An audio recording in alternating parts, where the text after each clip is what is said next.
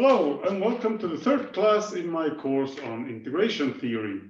So, the key things we learned last class was that if we have an outer measure, u star, it gives rise to a sigma algebra, which we can call mu star. And we learned that there is something called the Lebesgue outer measure, and we proved that it is an outer measure. Those were the key things. Okay, so this means, well, what does it mean to be, well, what's the condition for being in here? That's important to remember, and that is that mu star of A is equal to mu star A intersect B plus mu star of A intersect BC for all A. Now that was the same as B being in our sigma algebra, right? So it's a bit backwards. A is just a dummy set that you test on. This should hold for all sets A. Okay. So this it's important to remember this identity. So if this is an outer measure, then it's going to give rise to a sigma algebra. And lambda star, and this is called the Lebesgue sigma algebra. It's really annoying to wait for the blackboard to dry out, so I hope you can see this. So there's the Lebesgue sigma algebra, and then there is also the Borel sigma algebra. And these two, at this point in time, we have no idea what's the connection here. They could be the same, could be, well, we have no idea. So basically the main theorem we want to establish today, maybe not all of it today, but anyway, just to set the record straight, what's true and not here, is the following. So the smallest one here is the Borel sigma algebra. It's smaller than the Lebesgue sigma algebra, and the two are not the same. This in turn is smaller than the power set of the real line, and these two are also not the same. Now, what here do we need to prove, and what do we know? Well, actually, we need to prove all of this, and we need to prove this. All of these are non-trivial statements, that this is a subset of that is trivial. Yeah, because this is a collection of sets of R, so then it is in the power set. Okay, so let's start with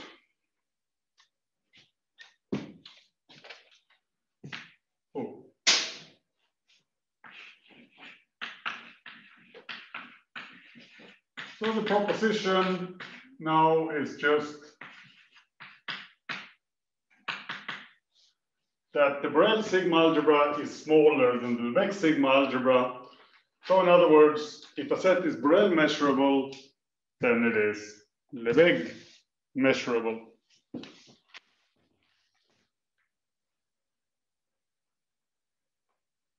Being Lebesgue measurable, this is just testing this identity on any Borel set. We need to test this with lambda star instead of mu star, of course. Now, here's a problem that we don't, this is what makes this difficult. You can't just take a set, a general set in a Borel sigma algebra and say, okay, this is my typical Borel set, because we have no idea how they look like. Yeah, because everything here is a bit non-constructive. So how do we deal with this fact that we're going to prove something about an object that we don't know much about? This is, yeah, what makes this theory in the end beautiful, that there are ways around that. So if I could just find the book, where the hell did I put it? God damn it. It was here just now. Oh, it's under the pizza. Okay. This is the book we use. Yeah, so you have to read the book. I can't tell you every possible proof in here, or write up every theorem that is of essence. So in chapter 1.1, there is a proposition 1.1.4, which gives different types of sets that generate the Borel sigma algebra. So the way we defined this guy was to say that, well, it's generated by all open sets. Okay, but open sets on the real line, at least, that's just unions of open intervals. So then we might as well just say, well, it's generated by the open intervals. But then the complement of that is the closed intervals. So then you can, it's not hard to see, then that's what this proof is about, that we might as well have taken the closed intervals, closed sets, and say, well, it's the smallest sigma algebra generated by those. So then you ask, okay, what's the simplest way? What's the smallest collection of sets that will give me my Borel sigma algebra? That are half axes. Yeah, so if you just consider the collection of sets of this form, so lemma B of R is generated by the collection of sets from -infinity up to D, where you allow B to be a free endpoint. So all semi-axis. That is enough. If you do the smallest sigma algebra that contains this, you can easily prove then that, well, then you're allowed to take complements. So the complement of one semi-axis and another, that's a semi-open interval. And then once you have those, you can okay, let me write that. So you have minus infinity to A for B, and then you set minus infinity to A. So if you're allowed, you know, the sigma algebra generated by these guys, you're allowed to take complement. Okay, so what is this? This is just the interval from A open to B closed.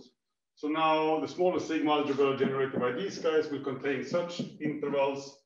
And then from there to say that they contain all open intervals this is just a small step. Okay, getting back now, how can we prove an inclusion like this? So I want to say that, well, this is true for any Borel set. Well, here's where it gets very clever.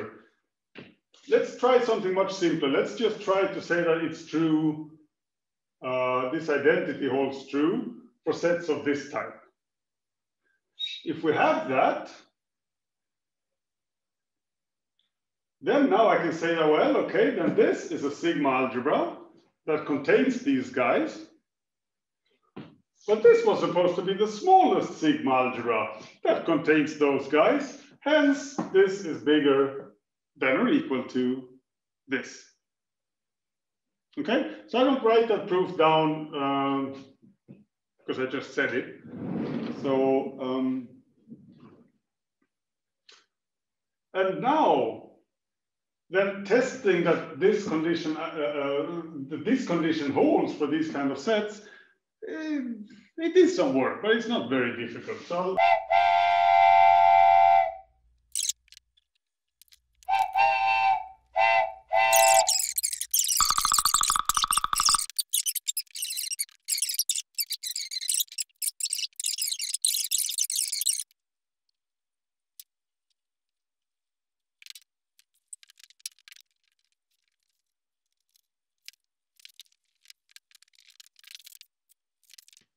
okay, this starts out grandiose. I already made my first mistake. But anyways, let me go again. So what we want is to prove that lambda star of A, where A is now any set, is bigger than or equal to lambda star of A intersect minus infinity to b plus lambda star of a intersect b up to infinity. Yeah? Why only inequality here? We want equality. Well, because what I said last class, the obvious, the reverse inequality is obvious. So we don't need to, I mean, it follows from the fact that lambda star is an outer measure. So this is the only difficult thing to show. If we have this, then we establish that this set is measurable, means that this set is in this sigma algebra. That is the smallest sigma algebra which contains all these sets, so then this one has to be bigger. Fine. Can we paint this situation? Yes. So it looks a bit like this. Here's the real line. And then it's very hard to paint a set A, which is all over the place. So I just make some, but it's a bit here all over the place, yeah? And then here is a point B. Now, to get to this number, we want to get close to this number. We want to work with something we understand, which means we have to cover this guy A with open intervals and use the definition of this as an infimum. So what we're going to do is the usual one. We take an epsilon. I'm not even going to take epsilon arbitrary.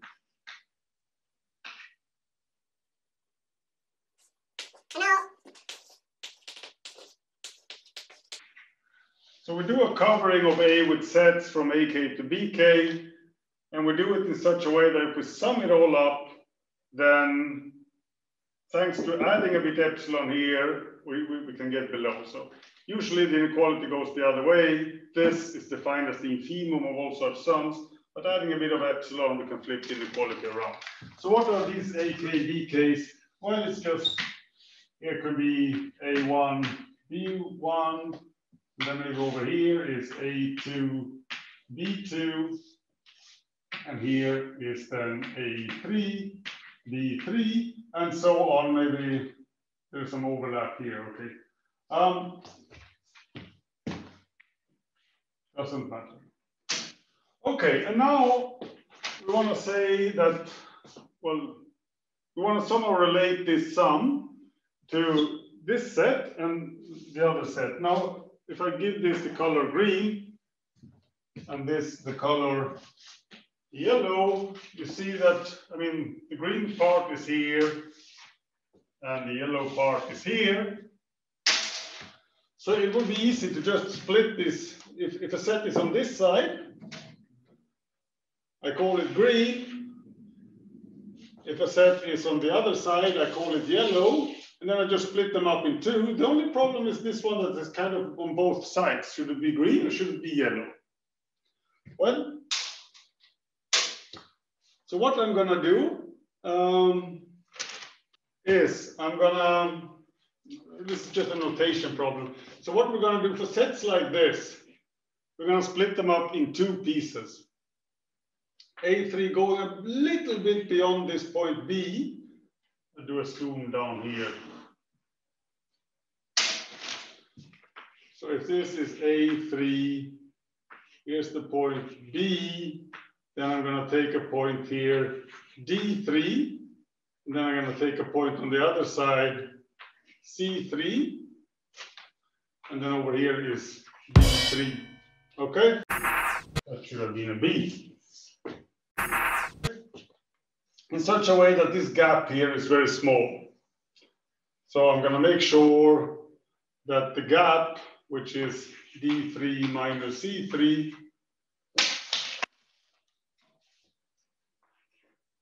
is less than this guy, epsilon divided by 2 to the power of 3.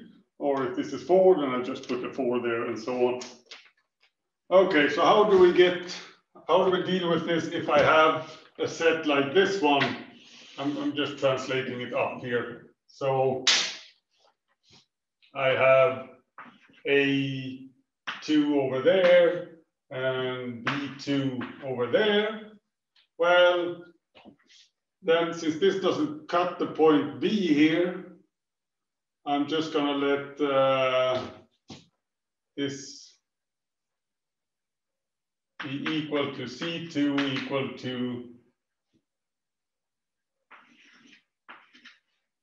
D2. Yeah, it's like if you slide this interval a bit more here, then these 2 points, D3 and C3, they kind of end up all at this side. Similarly here, let's just move this up so we can paint a bit. Now I'm going to have A1 here, and then D1 equal to C1 equal to D1 over at that endpoint. The point is that with this type of definition, I now have that A intersect minus infinity to D is a subset of infinite union, k goes from 1 to infinity, of AK, comma, DK. Yeah, open.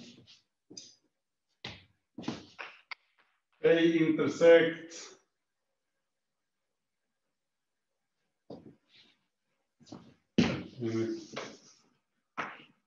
that should have been a B.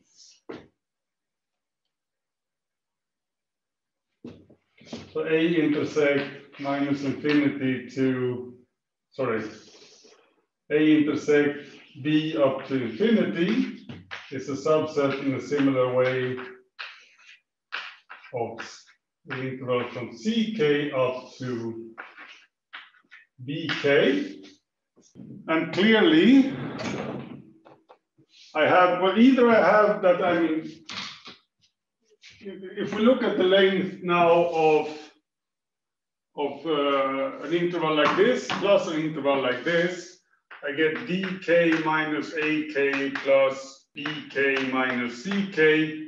Well, either three of these numbers are the same, so in this case or in that case, this is just going to cancel out and become dk minus ak.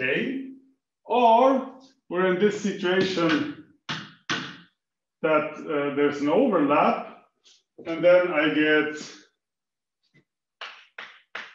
dk minus ak plus dk minus ck, but I've chosen them so that I'm respecting this inequality. So at the end of the day, I can conclude that this is always less than dk minus ak plus something small. And that was the point. Okay? So now with this, I'm having that lambda star A intersect interval from minus infinity up to B plus lambda star A intersect B up to infinity is less than or equal to, well, the first one is less than sum from 1 to infinity ak up to dk, and the other one is less than infinity, sorry, sum from 1 to infinity ck dk. And now, again, this Riemann rearrangement type of results, it doesn't matter in which order I sum here, so I can fiddle around and do this as one sum over k. And then I use this inequality, so this is less than or equal to sum from 1 to infinity dk minus ak plus epsilon divided by 2 to the power of k. And now you see where this is going. This is less than or equal to, this is how we chose them. So the infinite sum is less than or equal to this plus epsilon. And the infinite sum here over these guys is also less than epsilon. So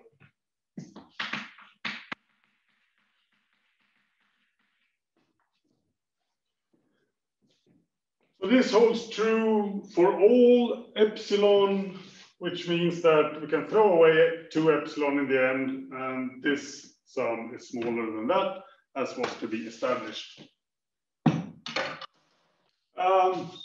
I don't think this argument with the splitting like this. It's not how they do it in the book, and it's probably not the most elegant one, but I think it's the most visual one. I think the book has some like more clever thing. Okay.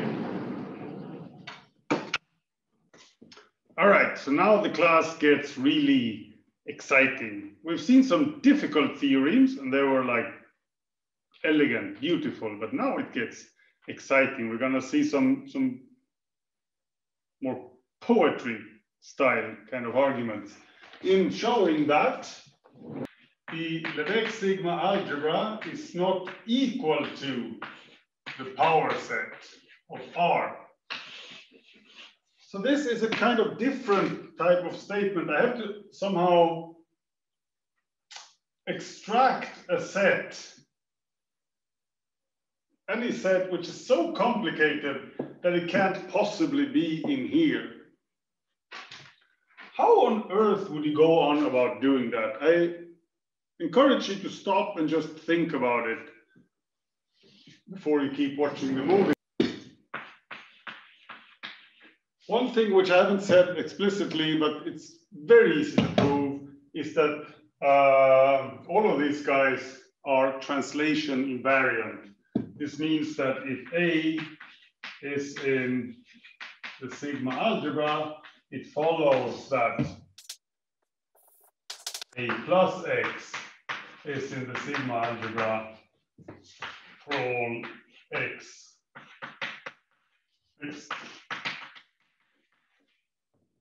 Right?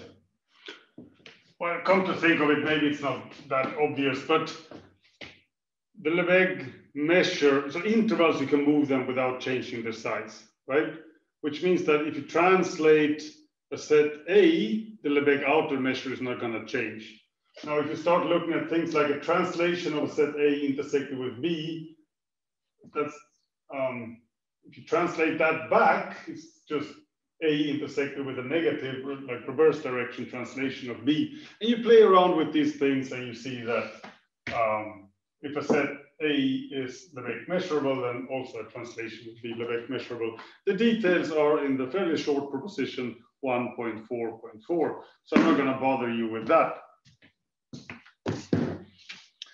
Anyways, so for this beautiful argument, which this is not, this is just time-consuming argument, we just, the only thing we know that we're going to use about Lebesgue sigma algebra is this fact that we can translate without leaving it. And based on that solely, we're going to come up with a very difficult set so that it can't be Lebesgue measurable. Now, how on earth would you do that? Well, anytime, not anytime, many times you think, how on earth would I do that? You have to remember the axiom of choice. So, proof. We define an equivalence relation on R by saying X is equivalent with Y if and only if X minus Y is a rational number. Now you need to know some set theory here. So anytime you have an equivalence relationship, it partitions the set into cosets, into sets that, so the set that contains all equivalent numbers will be one set. And then every such set is disjoint from another one. Okay, so this provides a partitioning of the real line into different equivalence sets. I wonder if it does that in the appendix, or if it just assumes that you should know it.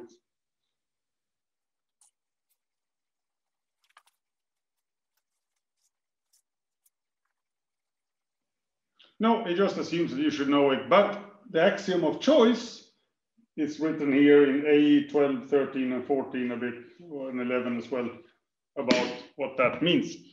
So I'm not going through that. So, okay, we have an equivalence relation that gives rise to equivalent sets. So now we have a collection of sets, the equivalent sets, and the axiom of choice tells us that I can pick exactly one member from every set. Okay? And it's no restriction to say that that member should be between 0 and 1, because all these sets have members. All the equivalent sets have points between 0 and 1. So let E be a set of representatives of each equivalence class, and we also demand that E is a subset between 0 and 1. And now we let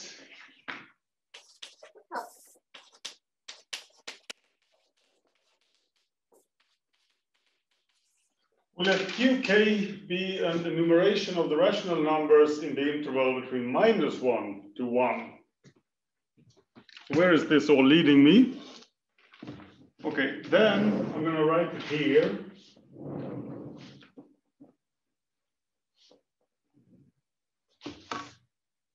Okay, like that.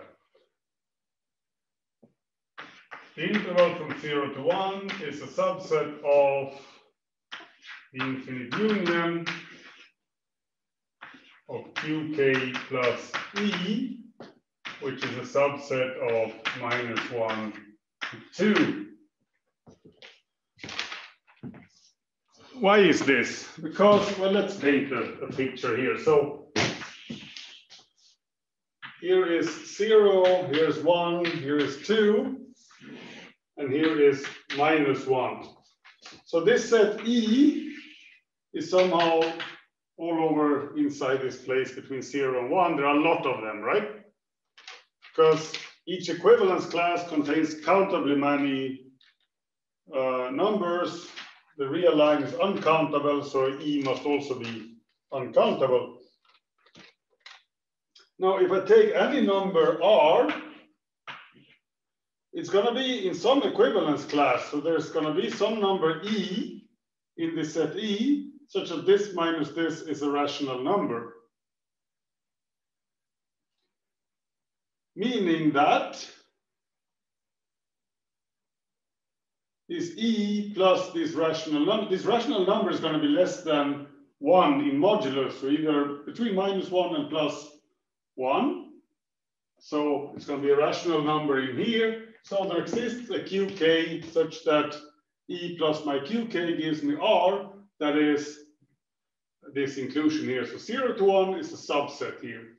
And then this inclusion is pretty obvious because the numbers in E are less than between 0 and 1, and the numbers Qk are between -1 and +1. So that's just obvious.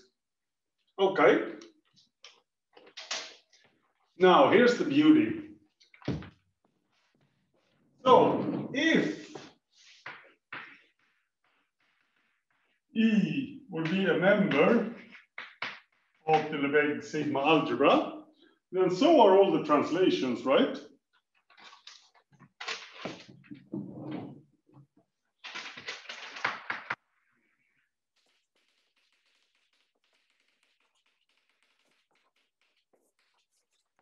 So all of these translations of E are going to have the same measure. Now, taking this inclusion here, we see that, well, the outer measure of 0 to 1, that's just 1.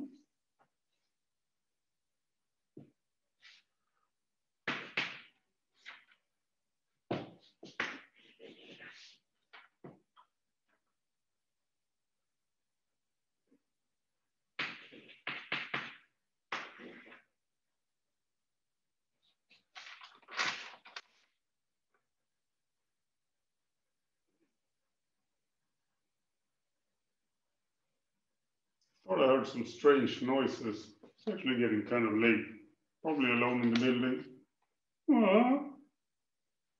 Better get out of here. But first I have to finish this proof. Okay, so Qk plus E. Okay, so the infinite sum of these guys man, there are so many details here that I just take them for granted, and then after talking a while, I see that, oh, I need to explain something more here. Okay, this is a subset of the infinite union here. So this inequality, that's always going to be true because basically using the fact that lambda star is an outer measure. Now,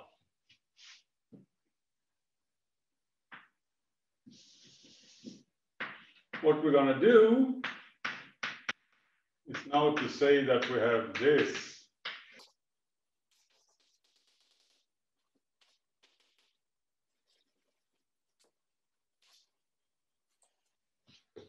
So here is where we need the assumption that this set is in the Lebesgue sigma algebra, because then this is the identity. If this is in the Lebesgue sigma algebra, then by the proof of the previous lecture, lambda star is a measure, acts as a measure on the Lebesgue sigma algebra. So then I have identity here, given of course that these are disjoints, but that's easy to see. So if E plus Q1 intersect E plus Q2 would have some number in it. Let's call that R. Then we get that R is equal to some representative, let's call it E1 plus Q1. That's also equal to E2 plus Q2. Of course, if Q1 and Q1 is different, and these two are different, so this means that E1 minus E2 is in the rational numbers, and that's impossible because we chose each guy in set E is a representative of exactly one equivalence class, not two. So two different E's. If the difference is rational, then they are in the same equivalence class. So that can't happen. So, okay, all of these sets are disjoint, and then we can use this identity if the sets E are in here. But then this infinite union contains the set -1 up to 2. So then we have, now I'm just using again, that lambda star is an outer measure, and that is 3. Okay. And now, by the translation invariance, each of these numbers here, they are not different, they are the same. So, if this number is 0, this infinite sum is 0, and we violate the left-hand side. I'm pretty sure this number is actually going to be equal to 1. But if it's equal to some smaller number, whatever small number it is, if you make an infinite sum over the same number, you get infinity, and then you violate the right-hand side. So, it's not the correct conclusion to say that, oh, this number doesn't exist, because the outer measure always assigns a number to any set. As I said, I think it is 1. But this whole calculation is not true for any such number, meaning that the only assumption we did was this must be false. So we have constructed a set which cannot be in here. So such sets exist. Beautiful. Think that over, and I'm actually tired and I'm afraid of the ghost down here in the basement, so I'm gonna go home and continue this some other day when my brain is back on track.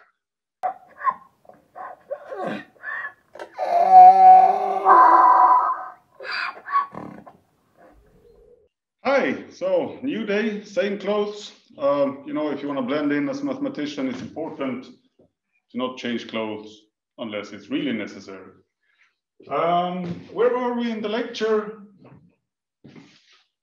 We had established that the Borel sigma algebra is smaller than or equal to Lebesgue sigma algebra, which was smaller than, but not equal to,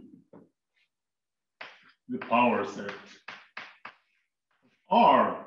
And actually now, if we just follow the book, it goes on talking about other things. But I want to kind of finish this story and focus on the fact that we also do not have equality here,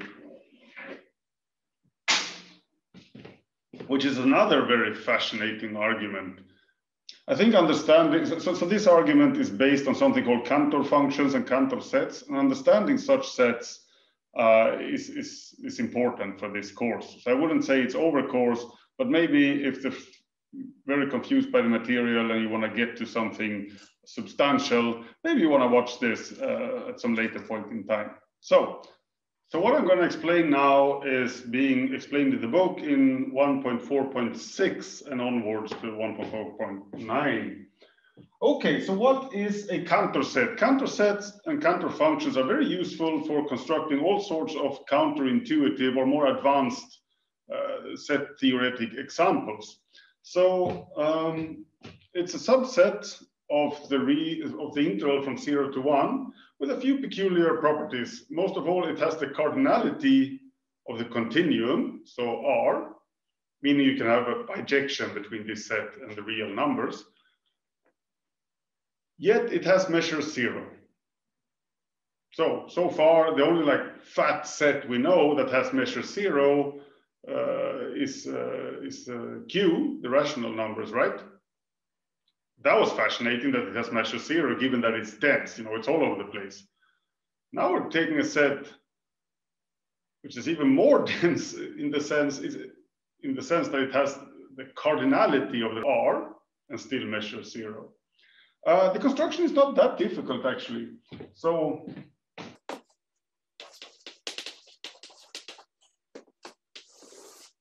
here's the interval between 0 and 1.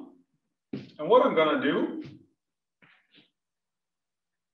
is I'm going to cut out the middle third, meaning that what's left is going to be my set K1. This is an inductive construction, so there will come a set K2 and so on. So let me then change color. Now I just repeat what I did on each of these two intervals. So what this point would be like 1 over 9, 2 over 9, and over here we have 7 over 9 and 8 divided by 9. Okay. And what remains then is going to be my K2. And in red, now you get the point, right? So here I will remove this, I will remove this, I will remove that, and I will remove that. And what remains, not what I removed, is going to be called K3. So that would be this one, this one, this one, this one, this one, this one, and this one, and that one combined will be K3. Okay. What is the measure of these sets? So we know now, I never proved that, but I told you to read it in the book. The length, the Lebesgue measure of an interval is the length of the interval as we want it to, right? So for K1, I removed 1/3, meaning what's left is 2/3. So the Lebesgue measure of K1 is equal to 2/3. And note now, we don't need to write the star because we know this is a closed set. Actually, that's important. When I remove the open interval. So what remains is always closed.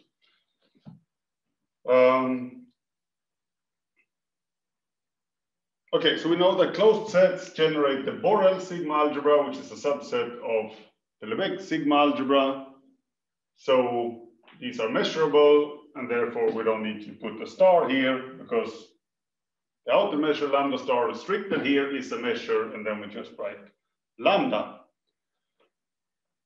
Okay, in the second step, when I did remove the green portion, I removed 1/3 from here, and I removed 1/3 from here. So of the total set that remained, I removed 1/3. So what remains is again 2/3 of what I had in the previous step. So lambda of K2 is going to be 2/3 to the power of 2. Lambda of K3 is going to be 2/3 to the power of 3, and so on. So now I'm going to define the Cantor set K as the infinite intersection, K going from 1 to infinity of these sets Kj. So what can we say about this new set K? Well, all of these guys Kj are closed. And being closed is something which is a property which survives taking infinite intersections. So this set is still closed. It has no interior point.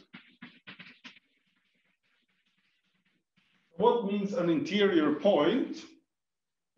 Well, it's a point where you can put a small interval around it. Now, clearly, any point that remains on, let's say, step 3 of the construction here, if it's going to stick till the end, so it's in all of these Kj's, every time, so now it's in an interval here of length 1 divided by 9. But I'm going to chop that interval up. And every time it's still in the process, I'm going to chop whatever interval it's in the middle and remove 1/3. So there's no way I could get any open interval in the limit process when I take this, because the intervals are all the time getting chopped up in smaller and smaller pieces. So this is not going to have any interior point. Now, what is finally the measure of this set? Well, K, so remember now proposition, I think it was 1, 2, 4, or 5. Here I have an intersection, infinite intersection of decreasing sets, where the first set has a finite measure. Then I'm allowed to use this formula. And well, we clearly see here that Kj is going to have this number, which is less than 1 to the power of j. So the limit there is going to be 0. And it has 0 measure, then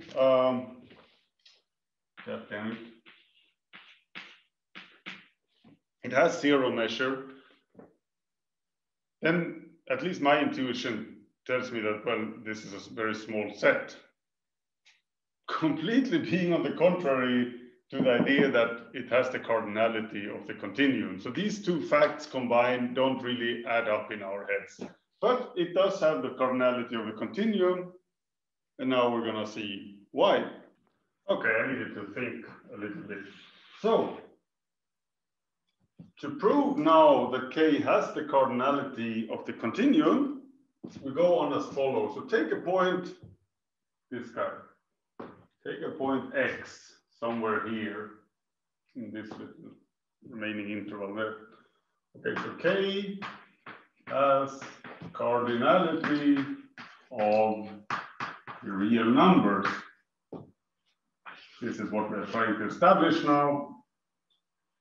And given X in K, I'm going to associate with that a sequence of zeros and ones in the following way.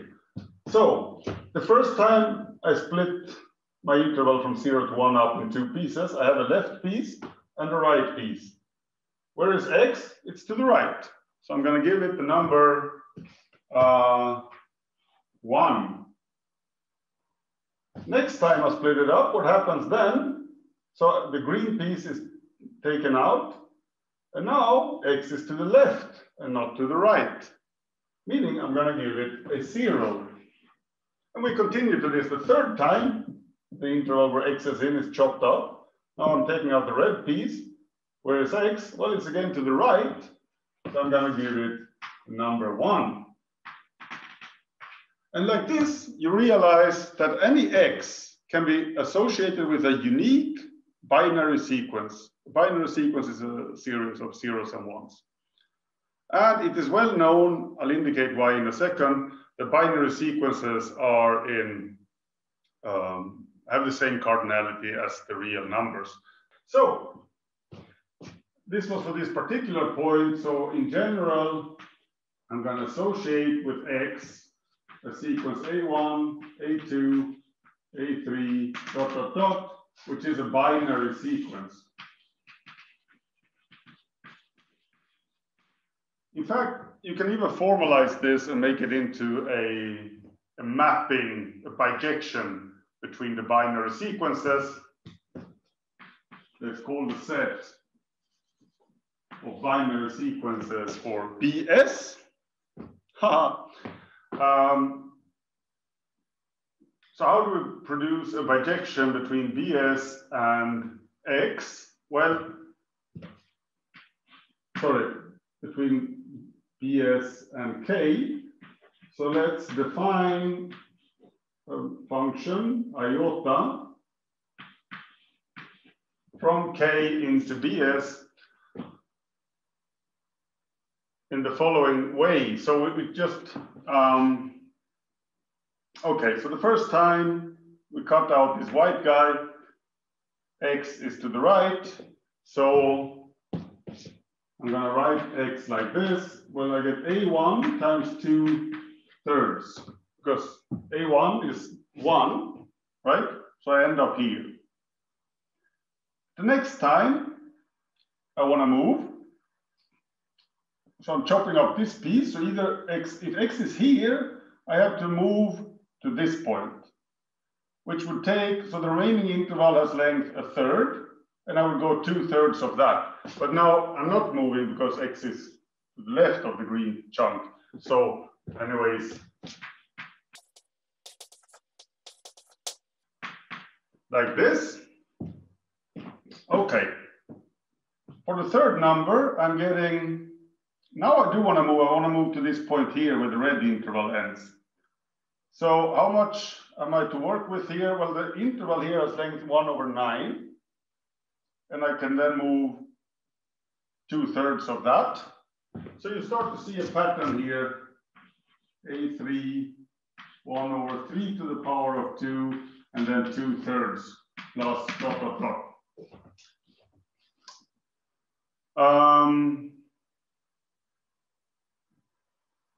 Right.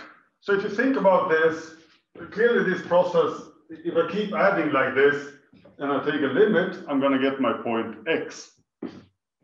So the map iota is going to go from BS into K by doing precisely this. So iota of the sequence AJ, J goes from 1 to infinity.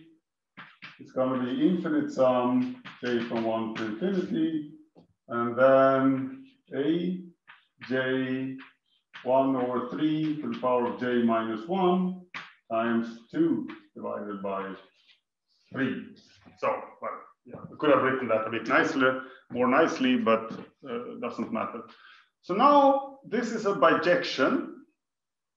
So for every X, it can be reached by this infinite sum, and correspondingly, every sequence like this gives us exactly one X. If we change the sequence, we get another X. So that differentiates this mapping between, from this one, gamma on binary sequences into the interval 0 to 1, given by gamma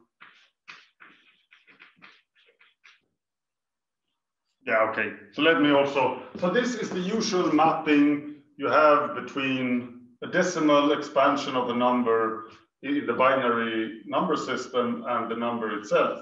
So to see the similarities, maybe I can write this a bit nicely. So it is infinite sum here. J goes from 1 to infinity. 2aj divided by 3 to the power of j.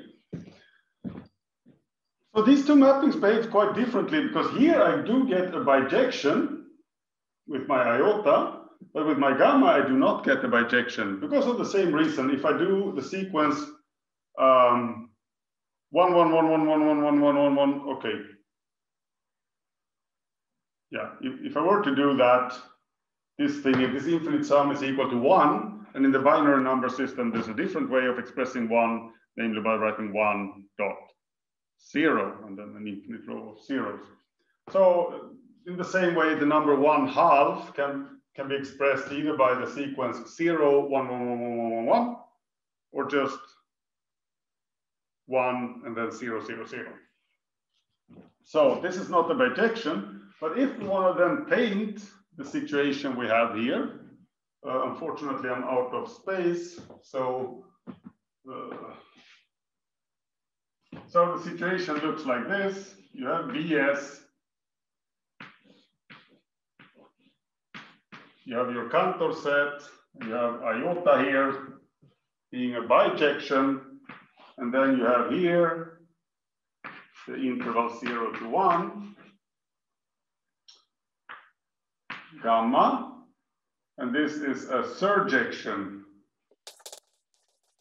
meaning every sequence here is sent to, every number here is being mapped by some number here. So in terms of cardinality, what does cardinality mean? Well, if you have a finite set, it's just that it's the same amount of points. For infinite sets, it's hard to say if they are equal size. So the concept we have for equal size or same cardinality is just the existence of a bijection. So here we see that Vs and K, just by the existence of iota, they have the same cardinality. Now, from here to here, we can construct a surjection, meaning that we can cover all the points in here from some element here, but same point here can have many points here.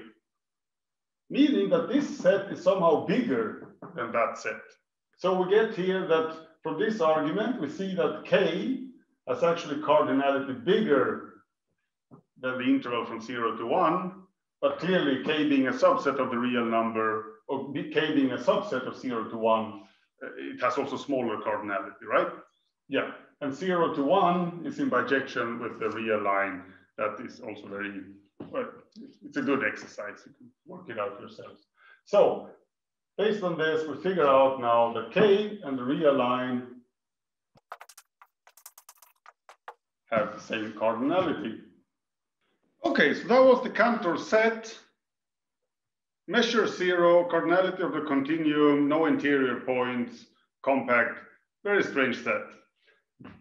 Now we're going to construct a very strange function based on that, which was also interesting in its own right, and not only for the overall goal, which is constructing a counterexample here. So now we're gonna construct a function which is almost everywhere flat, continuous, and yet increasing. So I'm gonna make this painting big. Okay, so again, the construction of the Cantor set started by taking out the middle term. And now I'm going to construct a function here on the complement of the Cantor set, which is just equal to 1 on top of this piece here. Okay? Sorry, 1/2. Now in the second step of the Cantor set construction, I'm removing this guy and this guy. So then I'm going to give my new function that I'm building the value 1/4 here and 3/4 here. And I guess you're getting the point, right? So now we take away this piece, we give it 1/8. And then here, we give it 3, 8, 3 divided by 8 over here. We get 5 divided by 8, and over here, something like this, and so on. Okay, so like this, I'm building a function on the complement of the Cantor set, which takes values. So I'm going to call it f. So on Kc, f takes all values in set S.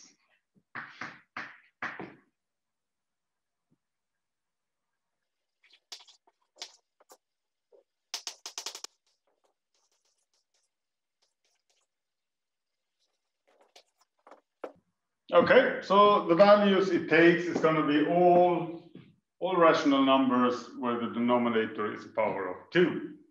So I just call that set S. Okay, it is non-increasing. Sorry.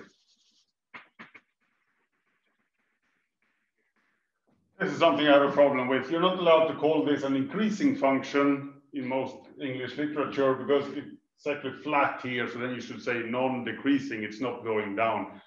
I would like to just say increasing, but okay, that's what it is. So it is non-decreasing. And now the question is, how do we extend it from a function? So far, it exists on the complement of the Cantor set. But it lacks the Cantor set, right? Although it has measure 0, it should have some values there as well. So,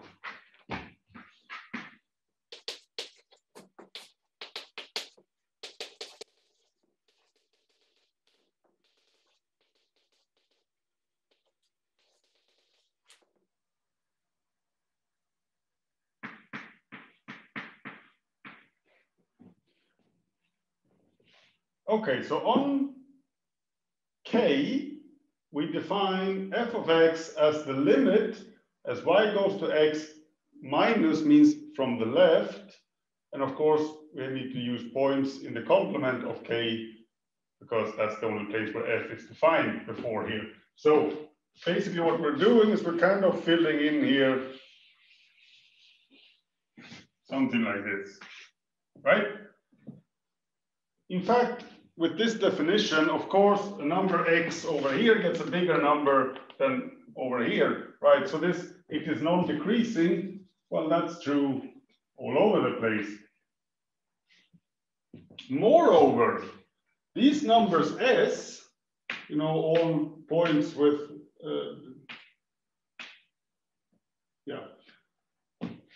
rational points where the divisor denominator is a power of 2, they are dense.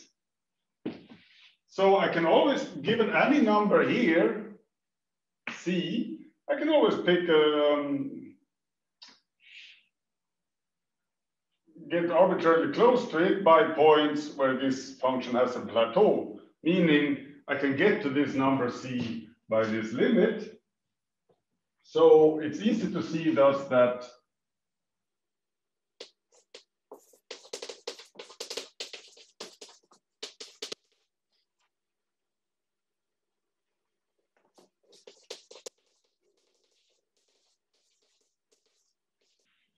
so f is actually surjective onto 0.1. So already here,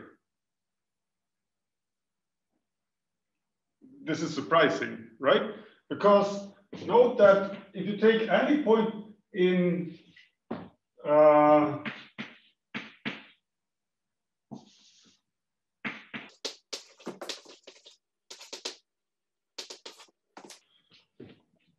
take any point in the complement of the Cantor set, that's an open set, so it has a small interval around it, and your function is always flat in that interval. So the derivative of the function exists at those points and is equal to 0 there. The Cantor set having measure 0, we have now constructed a function that is continuous. It's very easy to see that it's continuous also because these gaps between the different levels, that goes to 0 in the construction. So it is continuous, the derivative is 0, at almost every point, meaning that the points where this is not true has measure 0. And yet it manages to increase from 0 to 1. Yeah, so this is like a car that never moves, but still displaces itself as time goes. Very strange. Now, what can we do more with this funny function? Okay, so what we're going to do now is we're going to define a sort of inverse to this function, and that will explicitly produce a bijection between the interval 0 to 1 and the Cantor set. So we didn't need that detour with the binary sequences, but it's, of course, this is much more hard to visualize. Okay, so how do we find a sort of inverse? Well, this is clearly not invertible because it's flat all the time. But for every value here on this axis, there is at least, since this is surjective, there is always some value that's going to take that value. So in that sense, we should be able to construct an inverse. It's just that if we take the number like 1/2, this problem is that there are many values here on this x-axis that gives you this number. And what we're going to do then is we're just going to always pick the left endpoint if there is a case of doubt. All right, so we define, actually this will become what is called a right inverse. So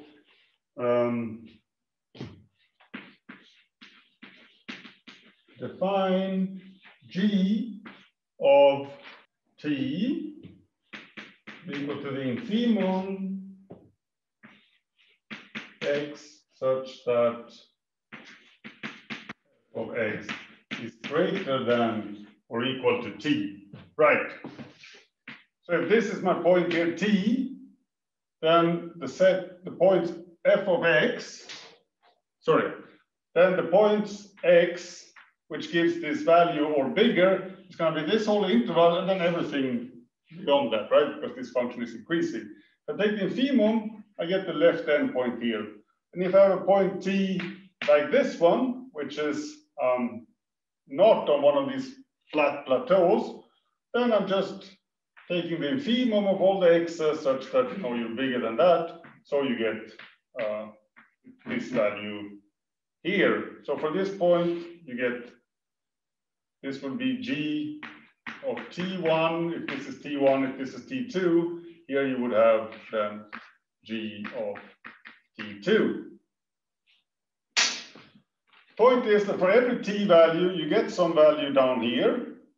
And that value will always be in the Cantor set, right? Because if you're on one of these plateaus, you go vroom to the end of it. And the plateaus are open set, so you go out of it, and then you are inside your Cantor set, which is closed. This guy, of course, is also in the Cantor set. So we get a sort of inverse here, which is also an increasing function, non-decreasing function, but which only takes values in the Cantor set.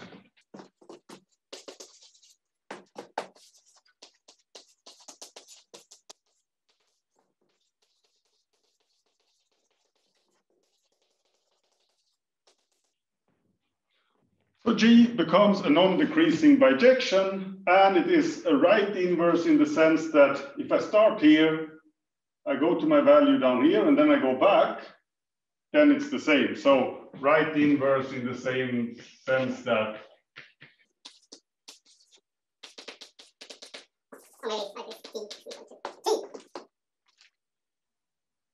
but not the other way around. If you flip these around, if I start here with an x, I go up here, and then you do this function, then, so actually, if you flip them around, you do g and then f, you would have a function that takes anything in the open interval and sends you down to the left endpoint of that interval.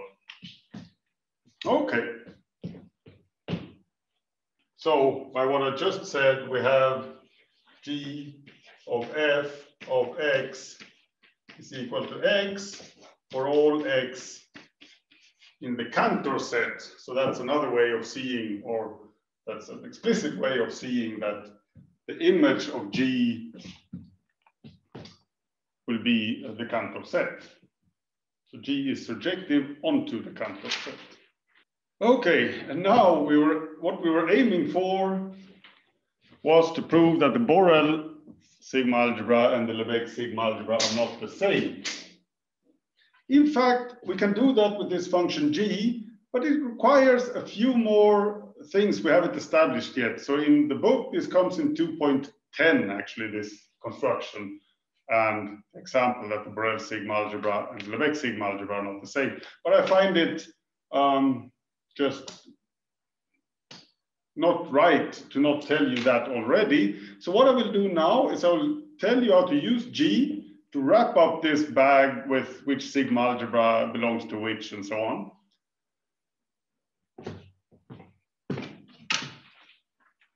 You know, we're going for this one.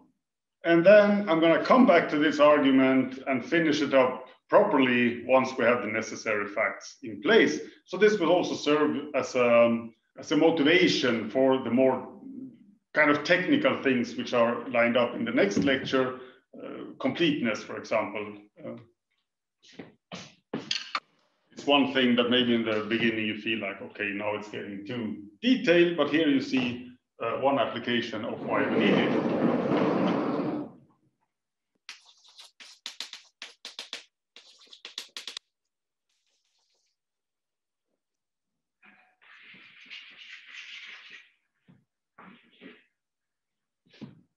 Okay, so to explain the idea here of how we produce a set which is not in the Lebesgue sigma algebra, I have to paint the function G. Of course, this is an impossible task, but we remember that it sends the set 0 to 1 into a subset, or it's surjective onto K. So here you have a very small set of points in the sense that, well, it has measure 0.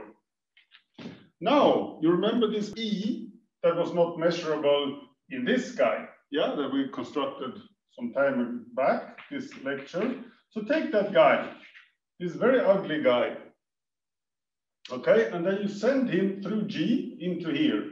So then you have G of E becomes a subset on this axis, right? So you have G of E is a subset of K. So now we need two things: completeness. What does that mean? It means that anytime a set has measure 0, it is measurable. This is true here, okay? So this set G of E will be some ugly thing, but it will have measure 0, so it will always be in here, okay?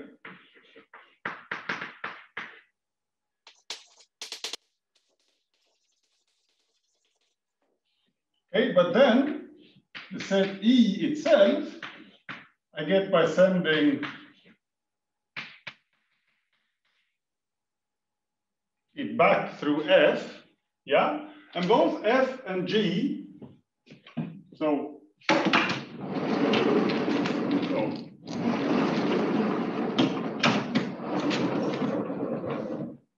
using this identity here, right? Okay, so we have this identity also by what I wrote up there. Now, both F and G are increasing functions. So, and the Borel sigma algebra has this nice property that anytime you have an increasing function and you send sets through that function, it sends Borel measurable sets into new Borel measurable sets. So then to establish that is a simple fact, but we need then to study measurability of functions. So, but the idea here is that these are non-decreasing.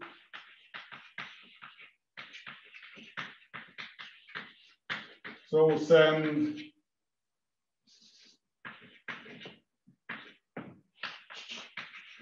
Borel sets into Borel sets. Okay, and then the punchline here is if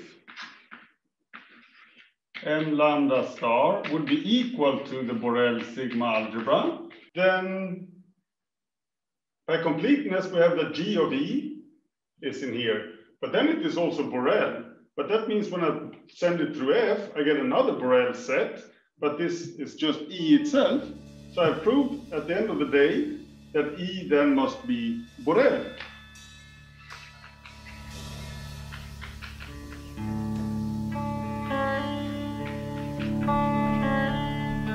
Which is of course absurd because E wasn't even in this guy, which we have established is bigger than him. So this is a contradiction. The set which exists in the Lebesgue sigma algebra, but not in the Borel sigma algebra, is this guy. So this is a fairly explicit construction, at least more explicit than E. If you take E for granted, here's an explicit function that transforms E into a set which is Lebesgue measurable, but not Borel measurable. So this you can read in 2.10 and 11, I think, in the book. This is the end, beautiful friend. This is the end, my